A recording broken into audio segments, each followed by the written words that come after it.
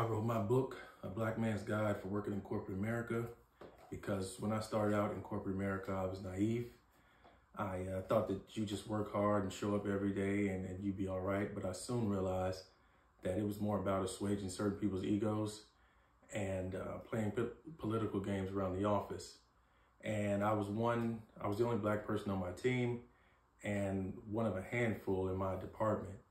And there was no older black employee to kind of mentor me and show me the ropes and kind of guide me through the office space.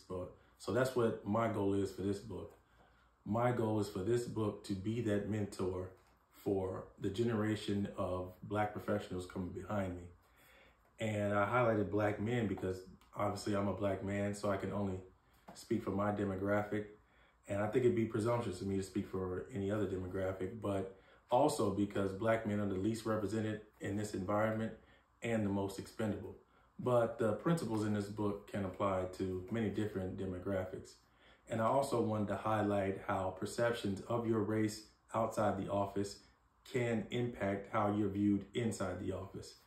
And so I think it's a guide for how to navigate this space, what to expect, what problems could present themselves, and more importantly, what solutions. So I just want to get it understood that this is not a list of problems or complaints.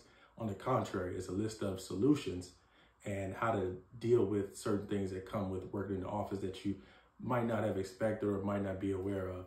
And this is going to negate that naivete so you're fully able to deal with some of the situations that present themselves in the office. So go ahead and get it. It's available on Amazon right now. A Black Man's Guide for Working in Corporate America. Go get it.